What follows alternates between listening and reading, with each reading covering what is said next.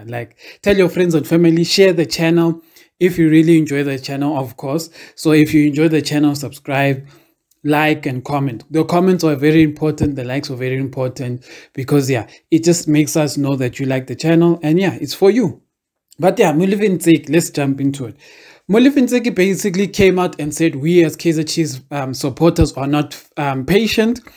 He was going all on this tangent of blaming us as supporters, saying the reason why we're tumbering him is because we are not patient. We are not, I don't know what he wants us, what he was trying to say, but he was like, Kaizer Chiefs fans are not supportive. They're not patient.